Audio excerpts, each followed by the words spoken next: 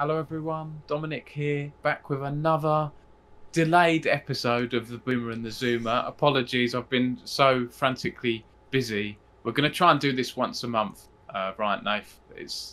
Get it regular, like that, but yeah. every week or every 2 weeks was probably a bit too ambitious a target for me, just with everything I have on. But things should ease up a little bit for me after April with the work that I have on, so I'm hoping we'll be able to do more. But it's a pleasure to be with you as always, Nathan. How you doing? Doing good. I'm doing good. I'm a little bit dopey is the word I think tonight. I don't know. It's Monday. Is it? What do you call it? It's not good Monday, is it? What do you call it? Easter Monday. Easter Monday. Yeah, we'll keep it simple. Good Monday. So yeah, we've just come off a 4-day weekend. Me and Dom have been speaking. I've had it pretty chill. Dom's had a busy 4-day weekend, but I'm pretty dope. I've had a lot of sleep. I've been relaxing, not a lot of work, which is good. So I'm still like in chill mode, really ready for a hectic tomorrow. So apologies if I come across like just really out of it today, but hopefully this conversation will get me raring to go again. It'll be a nice, relaxing. Yeah, chat. I think so. Yeah. Well, to be fair, we had a beefy topic that we avoided today. So yeah, I wouldn't been able to relax talking about that. But we've got some pretty good topics today. The last one's a little bit spicy, but I think we've got some good topics. Talking about topics, let's cover them. So we've got the three main topics on the agenda for today is Smurfs. To give context, we'll give context again when we bring it up. Is Smurfing is when you play at when you're a high level player playing at a lower level, basically playing against players that are far worse than you, I guess is the way of putting it. So yeah. It puts them at an unfair disadvantage, and it puts you at an unfair advantage because you're usually with a second account. Yeah, right? Yeah. To be clear, yeah, of course. Second topic is academy teams. So this recently came up in the UK League of Legends scene.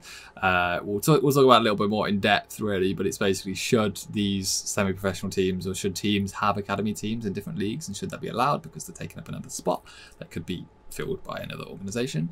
And then the last one, which is a little bit spicy, I think, is second chances. So it's slightly like wrongdoers within the esports space. Do they deserve a second chance? We'll give a direct yes or no answer when we get to it, but let's break it down with a bit more context when we get to it. But yeah, that's what you can look forward to in today's episode, this week's episode, this month's episode, however often we do these. This is basically monthly at the moment, isn't it? Relaxed, basically, isn't it? Yeah, it's pretty much monthly.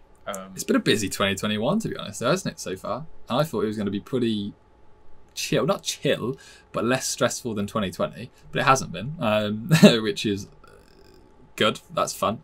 Honestly, I think the COVID situation has made things busier for everyone. In our line of work, we're in this digital world, and esports, anyone doing online work, I mean most people are now, I just feel like my workload's increased. When there's events, you can go to an event and maybe your boss will be a bit relaxed, or to get less done because you're working at an event. Yeah, it's weird, isn't it? Because I don't know about you, every time I tell people I work in game and esports, they're like, oh, your industry's done really good then in COVID, hasn't it? It's like, yeah, it has and it hasn't. Because I can speak for myself. Yeah, it's been great for myself. Of course it has. I can just look from my perspective, of course. But a big portion of our industry is events driven, and they've suffered quite a bit. Luckily, after a couple of months, we kind of picked up how to do proper good online events and how to, keep these people busy.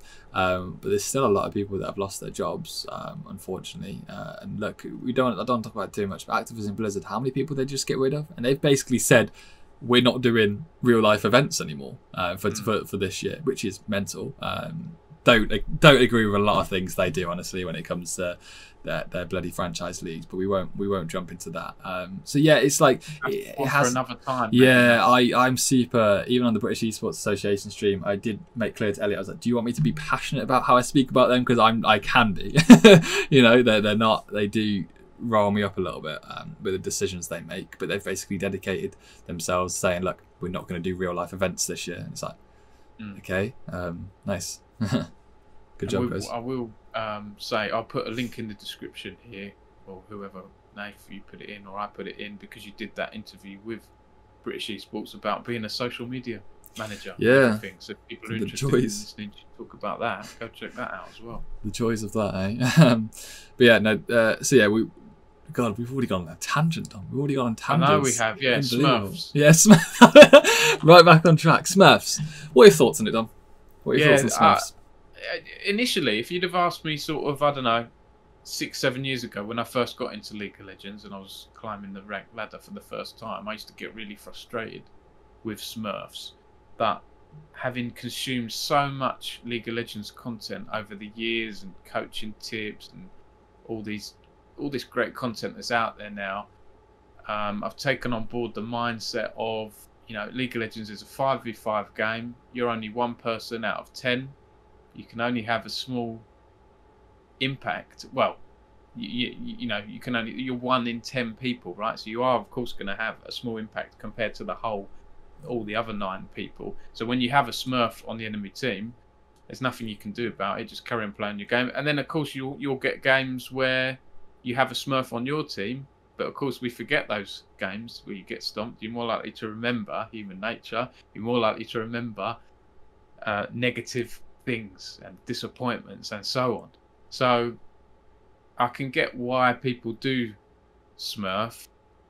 And we were saying as well, for some people, it's part of their job, right? A lot of streamers or content creators have Smurf accounts to practice games or play with other content creators, or sometimes just make it look like they're amazing and a certain build is overpowered, but they're playing in a lower elo than what they usually are. And also pro players have Smurfs as well, right? Because they want to, it's just good to have multiple accounts if you're a pro player, I guess, right? You don't want to use your same name and people see who you are and, oh look, I'm playing against Faker, let's camp him and play silly or run it down or whatever, I also think an overlooked, and you may not understand it, some people may miss it because they don't follow a lot of League of Legends pros, is the reason they have Smurfs is because most of the time, once you're at that challenger level, you're waiting 30-40 minutes for a game. And they just can't wait. They can't be asked for that. As simple as that. They want to play as much League of Legends as they want. 40 minutes is a game. You can fit 2 games if you really push it in 40 minutes waiting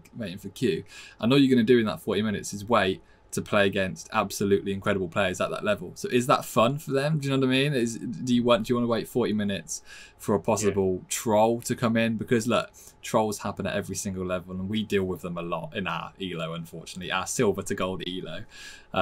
But imagine if that happens at Challenger. Imagine waiting 40 minutes just to get some dick on your team that's had his champion banned and is just going to run it down. That's a waste of your time. Then you wait another 40 minutes for your next game. It's ridiculous. You know what I mean? So I get it why they have Smurfs. It just frustrates me personally because, like you said, you're right. You're a bit more, if it touches you and if it affects you, then you're going to be way more personal about it and a bit angry about it. Is why do it in silver and gold? That's what I don't understand. Why does Smurfs come down to that level? I get it if you like. I'm talking maybe, so it goes diamond plus. I understand because you can still get really good. You can still get really quick lobbies in diamond plus, but silver and gold, what are you doing? Like, why would anyone that's diamond plus be playing in silver and gold? Why? We're terrible players. we're not that bad. But talking about a stomp, like you're just playing against people far worse than you. What's the fun of that? I've never understood that because I play League for the competitiveness of it. I like having a good matchup, like a close game. There's nothing better when I'm playing with Genjin. It's like a 40-minute game. It could go either way. We make a good play and we win the game. There's nothing better than that. So why play against players that are like far worse than you? I've never understood that. No, I don't know if it's a power trip or whatever it is. I will say the reason we're talking about this is I don't think we mentioned it. Yeah, of course, good concept. Valve are stamping down on Smurfs, right? So there's a big focus on banning new accounts created from whenever it was a few weeks ago onwards, and they're looking to clamp down on those selling or boosting accounts, which if they find out if you've been selling or boosting accounts, you can get your main account banned as well. So I think that's quite interesting, this big clampdown that they're doing. And elo boosting is sort of intrinsically linked with Smurfs, right, Nathan? You'll get, if someone wants to Smurf and they don't want to level up a new account to level 30 in League of Legends, they can just go on a website and buy a level 30 account, ranked account or bronze, silver account for, they're pittance. They're like £5, £10, something like that. And I've did a whole article on elo boosting a few years ago, and it still gets impressions, decent impressions month on month because people are searching for elo boosting. And I spoke to people, a lot of people who do elo boosting wouldn't talk to me on the record, but some of them said they make quite good money from it, or used to make decent money from it, and it happens in a lot of games, right? The whole term boosted. Oh, you boosted, and you shouldn't be in that elo because you're rubbish. You don't belong in that elo. I've seen it all games. Overwatch, any game with a ranked system will have Smurfing. I'm playing Hearthstone quite a bit lately, just because it's an easy pick up and play. I play it on my phone. You know, if at the start of the season you get reset again, right, and you're at bronze 10, or I go back down to bronze 10 again, and some of the people you come up against, you know, they're pretty good, or they're using a deck that is from a streamer. But I've seen streamers, I've seen their content when they're testing out new decks. Some of these streamers are legend rank, you know, top ranks in Hearthstone, and I can see when they're testing out decks, they're playing in bronze. Oh, really? Right? Yeah. That's why. Like, they're just you're playing against shit players. Like, what's the fun of that? Do you know what I mean? Yeah, and it might be that, oh, Dom, the ranks reset, right? Because it resets every month in Hearthstone. But then if you've got to a certain rank, it helps you get there quicker than other players. But you could say, why are they not doing those decks at that legend rank, right? Because then that truly shows. It's just weird, isn't it? Yeah, it's frustrating at the lower levels. I can understand why they do it, right? Especially League of Legends. Like I said, the queue times are ridiculous. There's no fun from a content perspective playing against players that are equally the same level of you, really. Sometimes it is, like Clash is a good example like that. I like a bit of competition. People like competition, hence why you play League of Legends. It's what this whole industry is about, really. But yeah, there's no fun in, you can't get fun highlights when you're playing against a player better than you, because they're not going to do something stupid, or you're not going to be able to outplay them. So there's no fun in that. You see these highlight videos that are super popular on YouTube that I watch every day, to be honest, when I'm having my lunch, and they're mainly just streamers, content creators doing like funny outplays or good clips. Like, that's not because sometimes it is, but that's mostly not because they're playing against the same level of players as them. You know what I mean? That's mostly because they're playing at a lesser level. But it's different. Like you said, League of Legends is a weird example, because sometimes, yes, look, in Silver Gold, one player, and it can be any elo, to be honest, one player can absolutely carry, can 1v9 and just win the game by himself. Most of the time, though, especially you keep that person somewhat on a leash so they're not just going mental, you can numb down the rest of their team by just killing that one person. Look, if it's an assassin like Eve or Kha'Zix, then make sure that the rest of the team is like shit. You kill that carry, what the rest of the team are going to do then? You know what I mean? It's over. So it is still a team effort, but it just makes yourself feel a bit shit when you come up against the laner. You search up their records, see what they're playing. You've seen that. Okay, a month ago they didn't get a single kill on League. This month they're getting 20+ kills every game. It's like, where's that come from? You know what I mean? Have you just switched on the light in your head? Where's that come from? Or is it a different person on your account? Let's be honest, it's the latter. Yeah, right?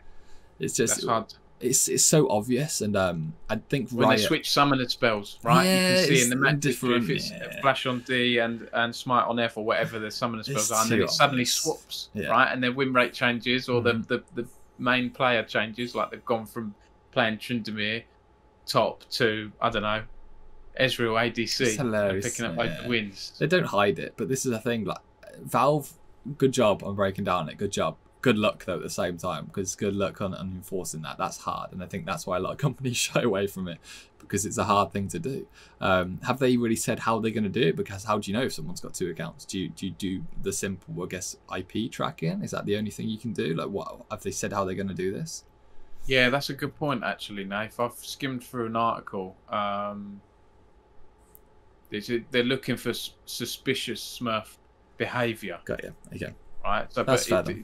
There might be another article where it's actually gone into more detail, but they probably don't want to say publicly. Right? Yeah, because people play around ways around it. Yeah, that makes sense. But you see a lot of companies just don't care, do they? They clearly don't care, because if we can access a website and buy an account, they can bloody see it too. So why are they not doing anything about it? Do you know what I mean? They have the money and the power to get rid of it. I don't know why they don't.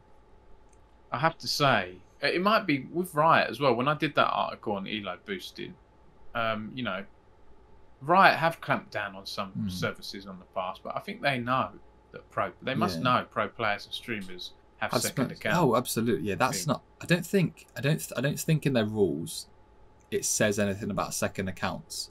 That's right. I think in the rules it says you can't buy or purchase an account. Yeah, or share. Yeah, yeah, and that's where if fine, then let's leave Smurfing. They have it. I know they have a 2-step for Clash. I don't know if you've ever dealt with it. They ask for your phone number to ensure that your phone number is not connected to any other account, which is fair, but it's still not really a solution because I've entered my phone number on multiple different accounts too. So it's like, what's the point of asking for your phone number? It's strange. And you still meet Smurfs in Clash anyways, regardless, because you can just sign that up will with any stop account. bots. Probably possibly with a phone number. I've come up against bots in ranked. Only once or twice, like bizarre. I was weird. A jungler. My mid laner said this enemy Lux is the worst player I've ever seen in the game, and I watched the VOD back, and you could tell because Lux, they were either a brand new player, which they can't have been because it was like low gold. Yeah, you can't go. I don't believe you can go straight from level 30 to gold. And they were just walking. They didn't react to my. You know when you hit W with Evelyn, right? You don't react to They didn't react at all to that when that was happening. So and you could see the animations and odd things that they were doing. That's probably weird. Designed to just level up or whatever else. Yeah, that's strange. That's weird. The decay. You know, it is strange. I will say though, Nath, it is good when you beat a Smurf, and I think I can only think of one instance in recent years where I think it was an enemy bot laner or jungler, and they said early on, "Oh, I'm a Smurf," blah blah blah. You guys are all rubbish on both teams or whatever else. And you know, some people say they're Smurfs and they're not, right? So I looked at the end and I could see they had like an 80% win rate or whatever else, but they just had a very bad team and we managed to beat them. That felt good. It does happen, you know. They can't win every single game. Yeah, no, of course they can't. Yeah, it's still a team game, of course. But no, I get that feeling when I beat Garen players that take Ignite up. Did one earlier. It's just look, if my Mordekaiser's open and they take Ignite up, then good luck. It doesn't matter if you get that extra damage. You are losing the lane. And every time I solo them, kill them dumb, I write in all chat, just please learn a lesson. Stop taking Ignite. You take TP, you fight me, and you get back to your base and you come back like a good boy. Yeah, but that one person you've taught a lesson to, right? There's 100 million plus accounts, right, in League, whatever the number is these days. So I gave up. I used to be like that. It's like trying to teach people lessons. I was like, I can't be bothered now. There's too many, and there'll be too many other idiots that emerge in the future as well. I talk so much shit in League. I love it. I'm a mentalist when it comes to League of Legends, honestly. But I've beaten about 50 Garen players with Ignite now. So hopefully it's going across Europe, spreading by the legendary Mordekaiser player that is beating these Garen players. Hopefully it spreads and they stop doing it, mate. That's what. You do play a mean Mordekaiser. I do, yeah. I know how to play these Garen players. Look, like he beat me. I don't want to get too much into the league. Sorry, everyone, but I have to explain this. There was 2 fights. I killed him early on, and I was like 1 health after, and he was like, "Yeah, you just got lucky." And it's like, no, mate. I've played against you, scum, many times. Don't you worry. I know how to play against you. Simple as that. Moving on. Smurfs. That was Smurfs. I got a little bit passionate about my Mordekaiser there. If anybody if anyone thinks they can 1v1 me in the top lane and can beat my Mordekaiser, comment down. There won't be any comments on this video because that person doesn't exist. Simple. Anyways, second topic. I think we covered Smurfs pretty well there. Second topic is academy teams. I'm going to let you give the context here because you know way more about it. Yeah, so again, I'll try and put the link in the description here. I think... So a bit of context. When NLC launched last year... Wait, do you want to give context of the level? So LEC, NLC... Yeah, so in UK League of Legends now, there are 3 main tiers, right, below LEC, which obviously XL Esports play in the top level of European League. You have UK... I won't talk about collegiate and uni stuff because it's slightly different, but you have UK EL, the sort of bottom tier, UK LC, middle tier, and then NLC, top tier. That's the 2 bottom tiers are UK only, UK and Ireland, and then the top tier in UK scene is NLC. That's UK and Northern Europe teams mixed in. When it was all launched last year, some of the UK teams that got invited into the NLC were allowed academy teams in the lower UK leagues, right? So teams like M&M Gaming, Barrage, they had their first teams in the NLC, and then they had the academy teams in the UKLC. I think it was, right, the mid-tier. Why this has become a big talking point recently is, and it's the article's dropped off my homepage, which is a bit annoying, but off the top of my head, M&M Gaming were relegated from the NLC recently. They dropped down to the UKLC, but the UKLC already had their academy team in there, and rules state you can only have ownership of one team. You can't have more than one team with the same owner in the same league. So what was going to happen was M&M were given the right to sell their academy team slot. But what happened was the two teams, the top teams from the lower UKEL were annoyed because instead of having two slots to get into the UKLC, they'd only have one now because of M&M's two teams selling their slot to an outside source, right? Or they'd have to buy it from M&M, which they'd say, oh, this isn't fair. M&M actually did a really nice thing and just gave up their academy team slot, which is, you know, I commend them. A lot of orgs wouldn't have done that, so that two teams were able to come up, and I think Lucent came up as a new team, and Barrage re-qualified again. They were relegated to the relegation series and they've re-qualified again. So it's become a talking point. I did an article on it. DreamHack, the organisers of NLC, they're going to talk amongst themselves, talk to the teams and try and change the rules slightly.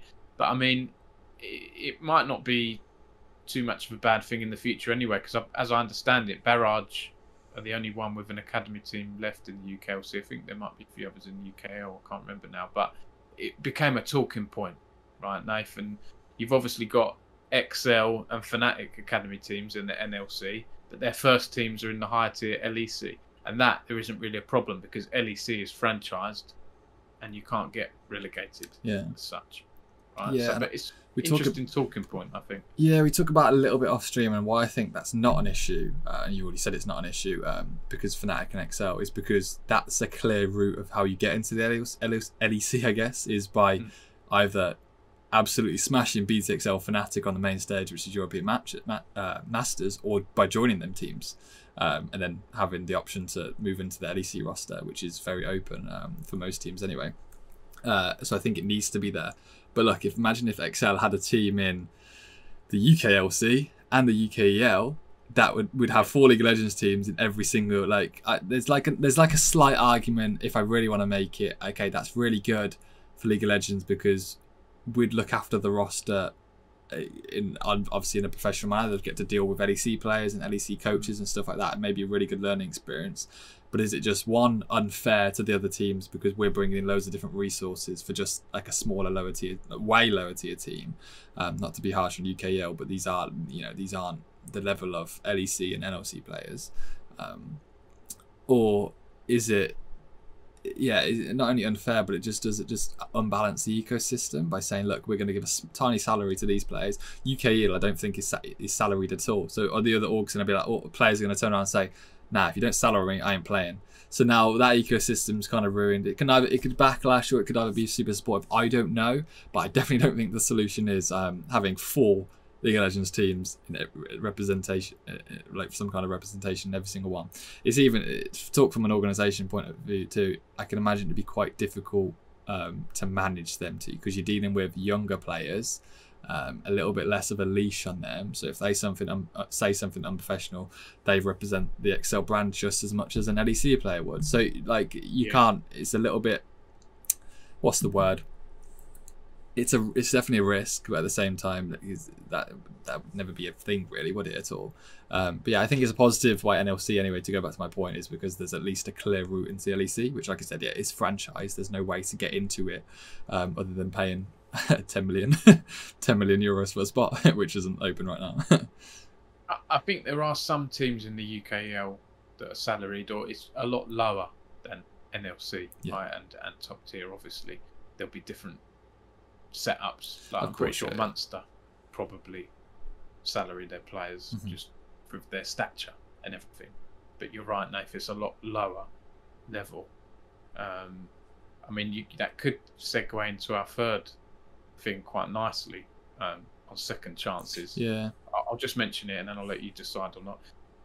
Because there was a team in the UKEL which got picked up by Lucent, previously Hive, and there was a bit of a controversy with some of the players on there. Previously, a couple of players had said some not very nice things, some homophobic comments in a previous tournament, but they were allowed into the UKEL, right? And some people said, oh, they shouldn't have been allowed in. Like that ban was supposed to be a ban.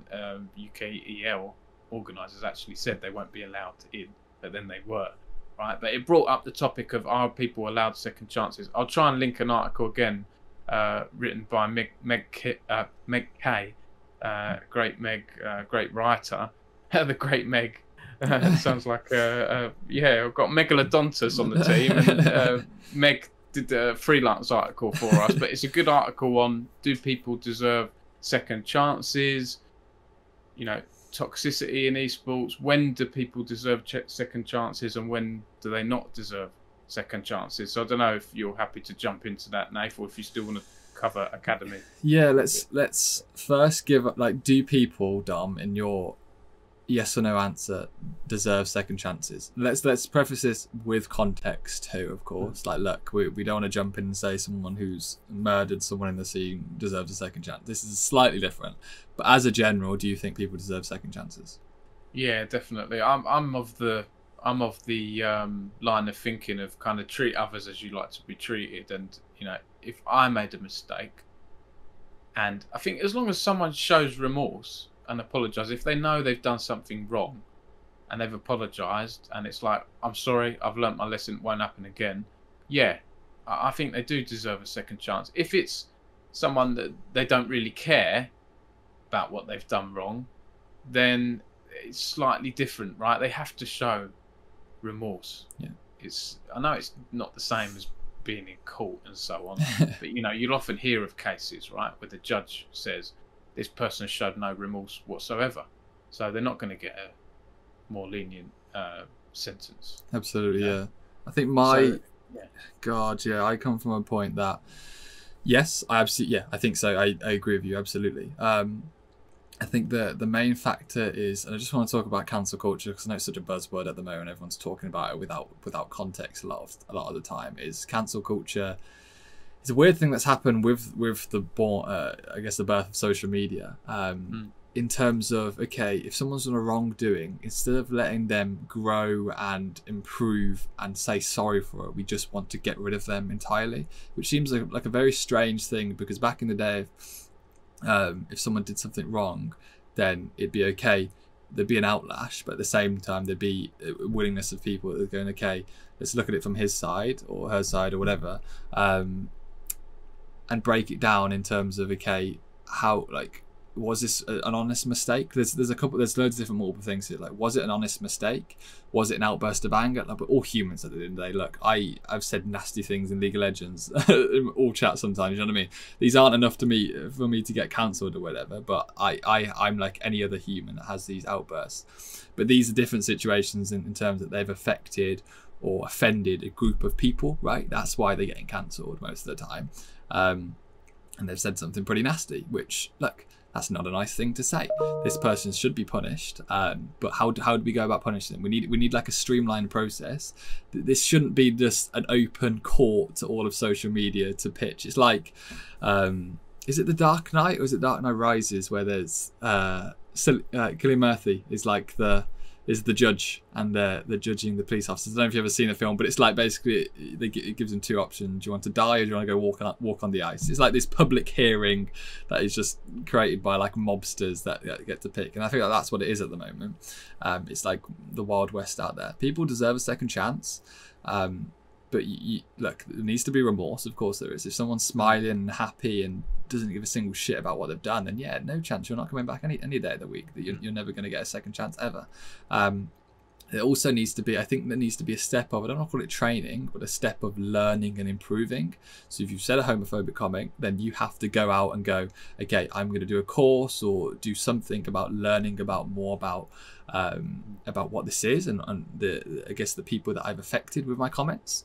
I think that's a must. You need to educate yourself on what you've done and why that word is, because a lot of words right now that's super offensive is a word that I've grew up in school that was just said like as a normal thing. It's a bad word, but a lot of the people, a lot of our generation don't use it with the I guess the context that comes with it. Does that make sense? Yeah, like malice and so on. Yeah, you know, when people used words when I was at school, it was just absolutely to try and be cool and sound funny, whereas they didn't realise pretty much what they were saying. Of course, yeah. Not excusing it, but no, yeah, we're not excusing it. But at the same time, you have to give that context to it. We can't be as harsh as saying you've said a bad word. Simple as that. There's no other.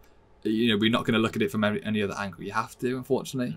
But the learning point is here is going, okay, like I've said bad words in the past, and people, which I really appreciated, brought me up and said you shouldn't say that, and it's like it's not really that of a bad word, but they said you shouldn't say it because it affects this person or this, or it does this and that, and I'm like, that's totally fair. It educates me in a way that goes, okay, I'm going to learn and improve by not saying that in future reference. And I think that's what we need to give the opportunity for people to do, is if they've done something wrong, and this is just in the case of right now, in saying something or saying a bad word basically that has affected a group of people. There's loads of other contexts we can give, but that's an example. I think you need to show remorse, which most people do, because they didn't mean any harsh way of saying it, but also you need to educate yourself on the topic.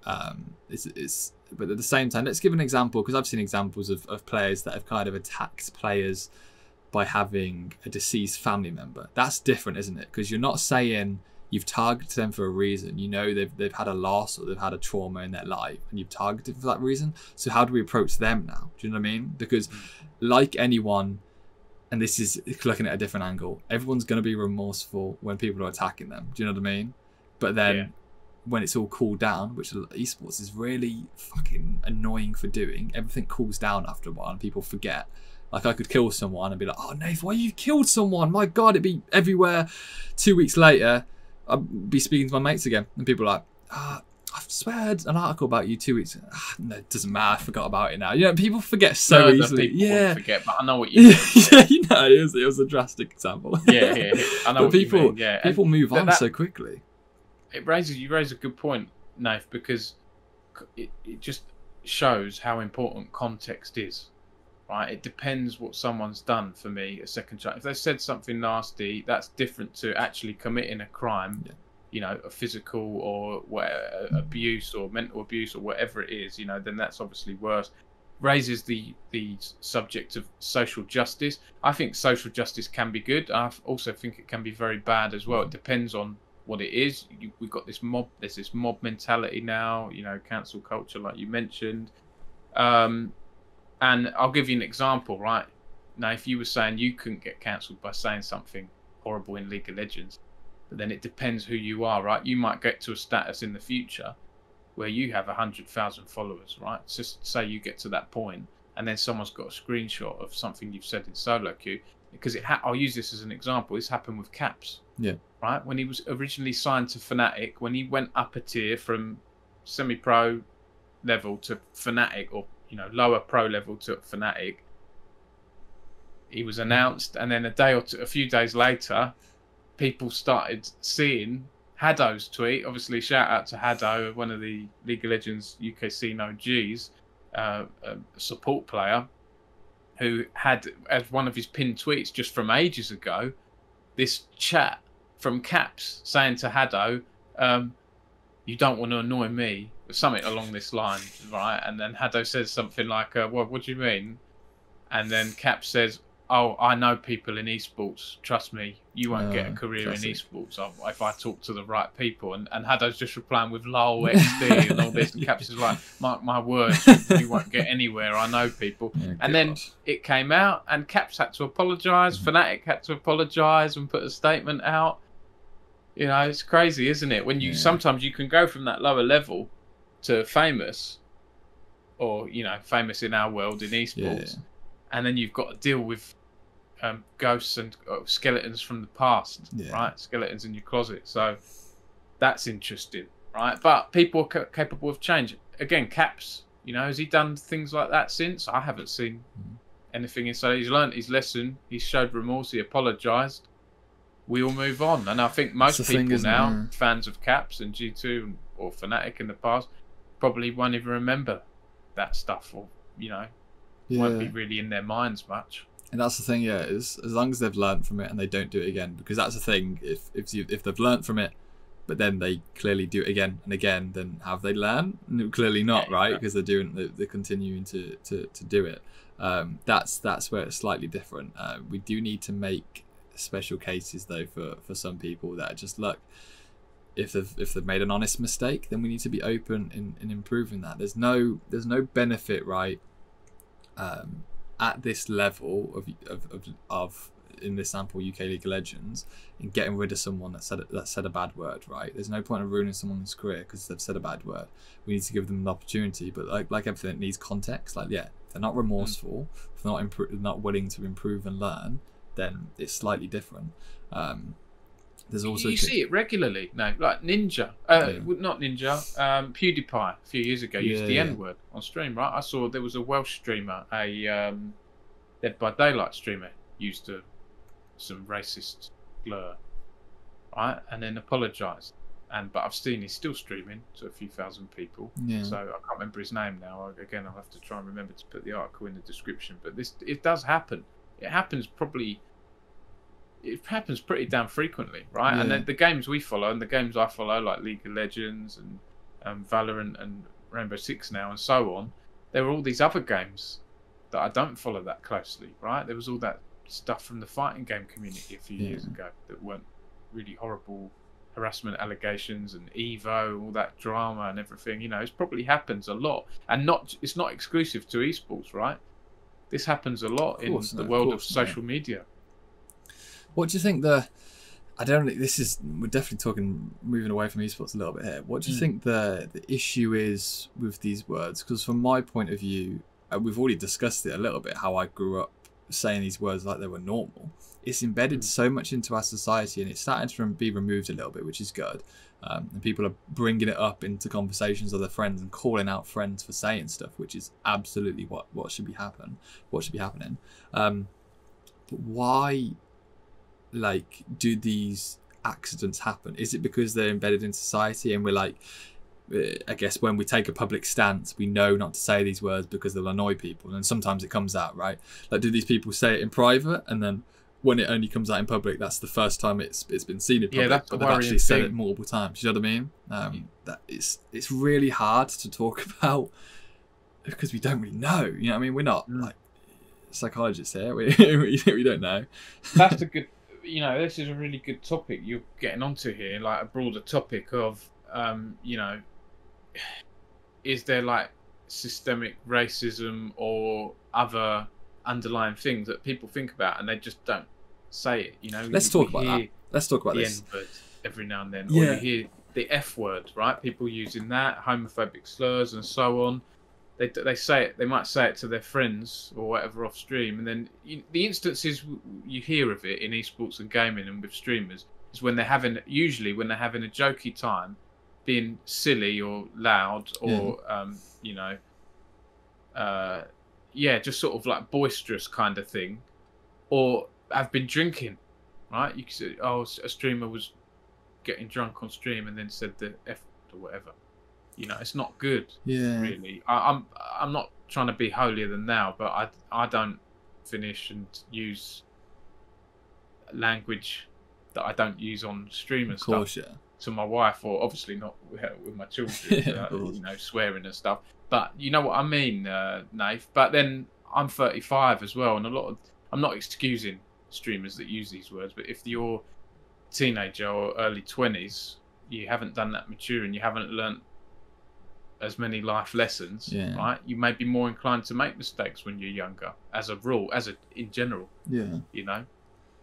You mentioned systemic racism, and this may be a really deep topic for what this podcast is about, but I think it's a good topic because didn't the UK basically come out and said, whatever who reports it, basically said they've done research and they've found that there is no systemic racism in the UK. I read something about that. Yeah, it was the government, wasn't it? I think and did a report on that. And they've published that they found that there isn't, which seems absurd to me because it's like we spoke about how we know these elo boosting sites exist. I'm sure, as I know, when I was growing up, I knew a local drug dealer, people around my local area talked about him like he was a normal thing. It's like, how do I know and the police don't know? Do you know what I mean? The police clearly know. So when it comes to the racism thing, I kind of put it under the same bucket, in the sense that we all know it exists, but we don't want to like suffer with the reality of it, if that makes sense. We don't want to do anything about it. Like, and that, I think that's what the government is kind of saying here. My issue with it, and I come from, I'm going to use one example here, and I don't want to speak for Genge, but Genge is plays for England rugby. Rugby's a very posh white man sport, if we're being honest, right?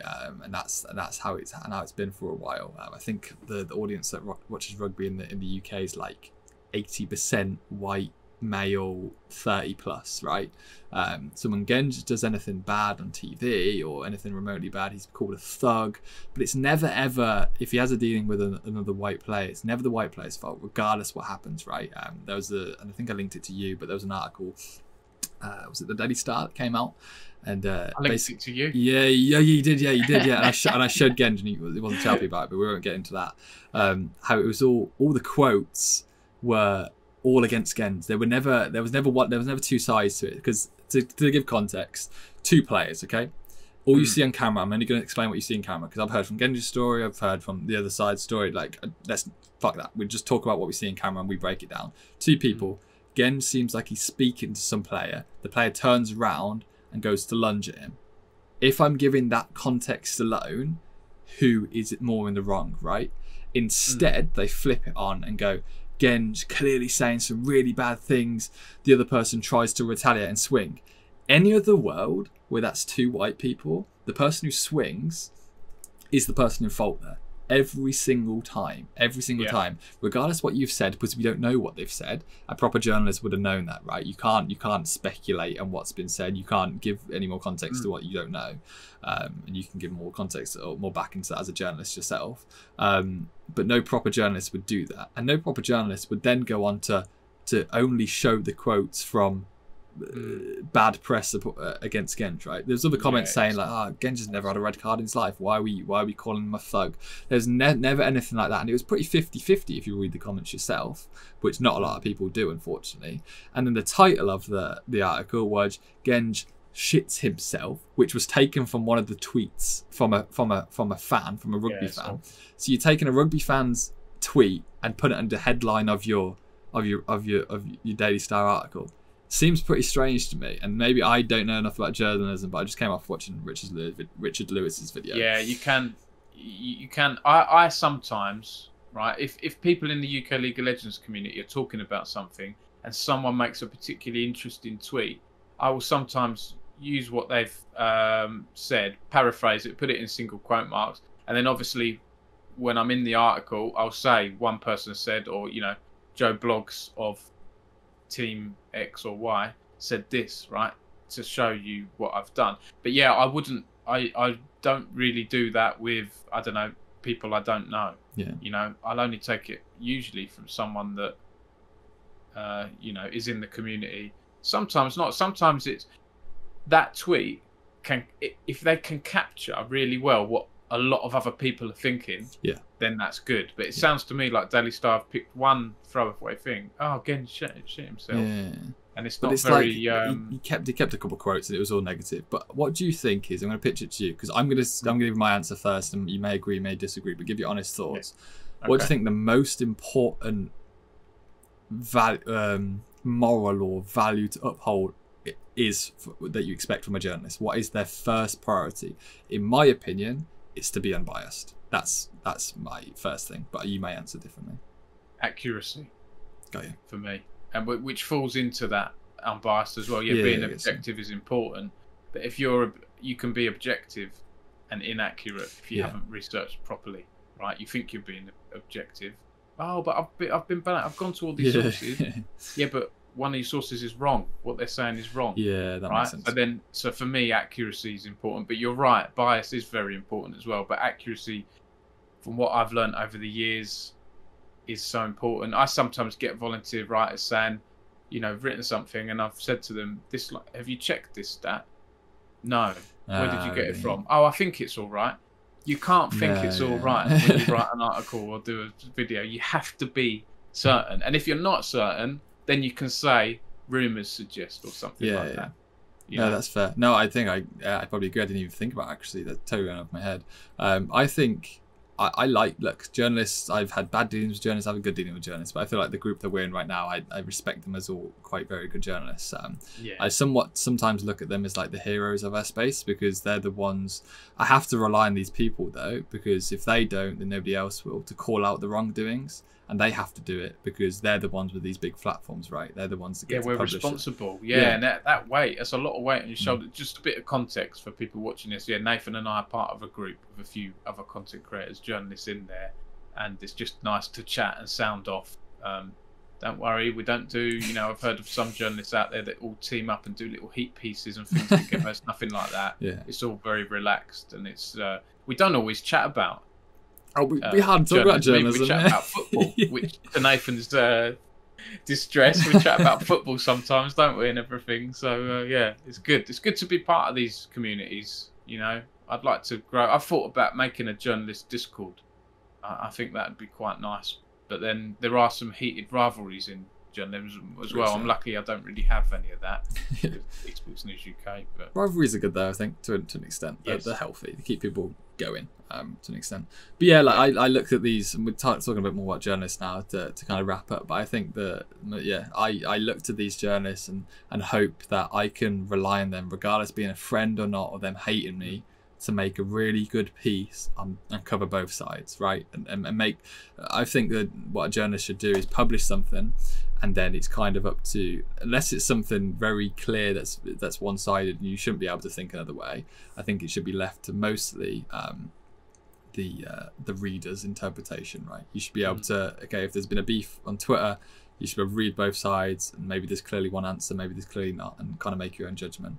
But unfortunately, like, we live in a day and age where getting clicks is hard, and more publications have to use these clickbait titles to get people, right? And what I hate, mate, and maybe you can relate, I hate it, and Twitter have changed quite a bit now. People only read the headline at the top of the article these days. I know, they don't click, and I'll give you an example, right? I agree. Show, don't tell is really important, Nath, right? I won't say, I've done guest lectures for esports journalism students, been very lucky enough to have done that. And I was always taught show, don't tell. So if you've got a story about ESL 1 Birmingham, right, saying, oh, this is a popular esports event, like well attended, blah blah blah. But if you use the headline, ESL breaks records for a Dota event at ESL 1 Birmingham, or it pulls in whatever it was, 300,000 viewers, blah blah blah, that tells you it's big. You don't have to say it's big. If you put a number in, you're showing the reader, and then they can make their mind up. 300,000, not as big as another event. Those figures, by the way, double check. It's just off the top of my head. I seem to remember 300,000 in there for some reason. But absolutely, Nath. And sometimes, I've done articles. I did one the other day that I thought was good, important topic, got good retweets, good likes. Didn't get many views, like, at all. And then we did a blooming April Fool's thing the other day. Shout out to Peter Wellman, who wrote this April Fool's article. 9,500 impressions. Really? That's more than a lot of articles we get on a normal month. So I don't know what happened there. It might have got picked up by a roundup site or a tweet, but people found it fun. We got Kieran. We got your boss at Excel with it, because he tweeted, so, I got halfway through and thought it was all true, and I read this line, for God's sake, or whatever. Like, it's, that was just a laugh. I always try and do one April Fool's article every year. We did it about AI bots. A League of Legends uni team found out to be AI bots, kind of thing. It just, Peter had the idea, and it got a few people. So that was fun. The spokesperson in there, I put his name as John Connor. Anti-AI, all that stuff. It's just silly. But anyway, I'm going on a tangent.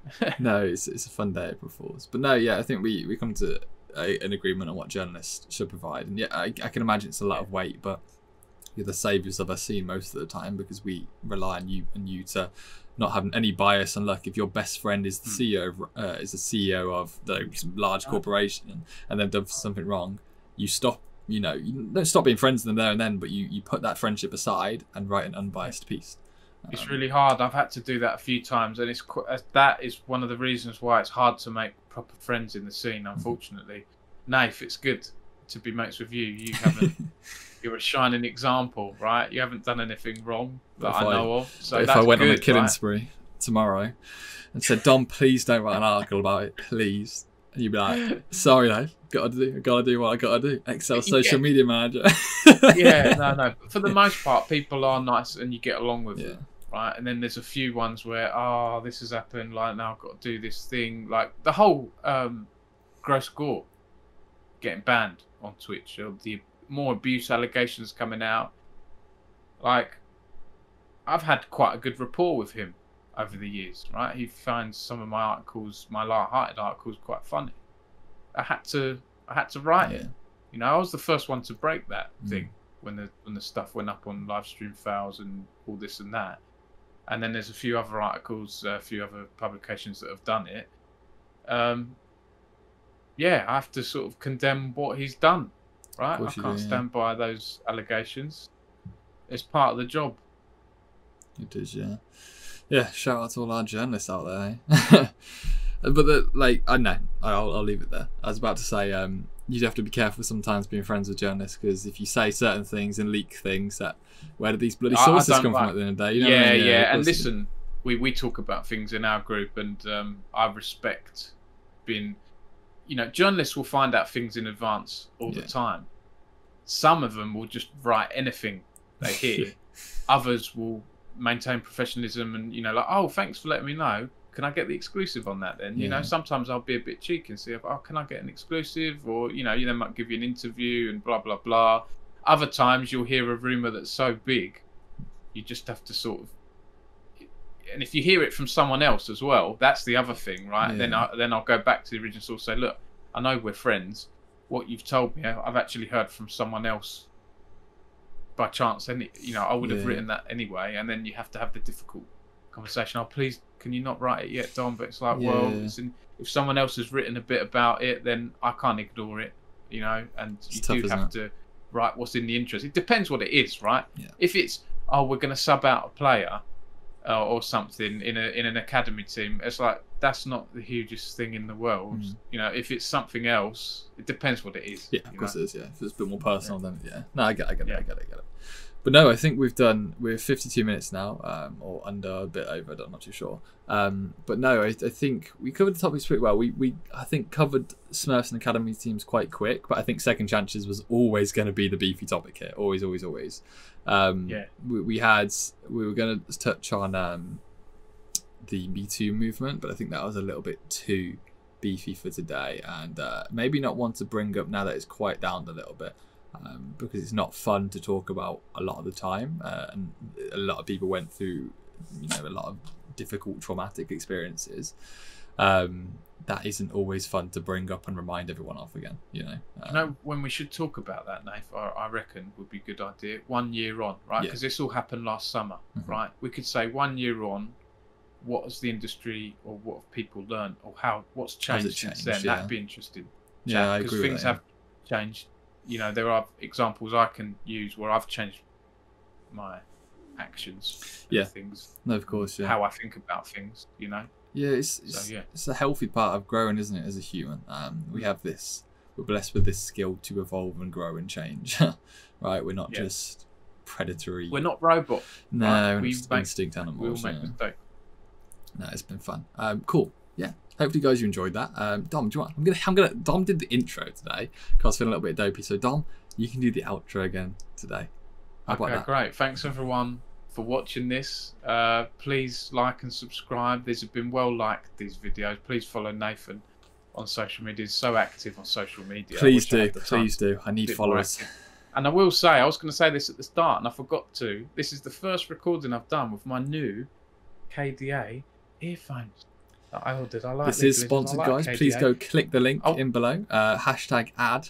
Make sure to. No, it's not. It's not use code Dom. I bought these with my own hard-earned money. I was going to say at the start as well. If you hear me sort of breaking into song every now and then, it's not my fault. It's just because I'm inspired. No, but they're lovely. They're nice in it. I've needed new earphones. I've had Apple earbuds for ages, and I needed new ones. Anyway, this is supposed to be an outro, not a waffle.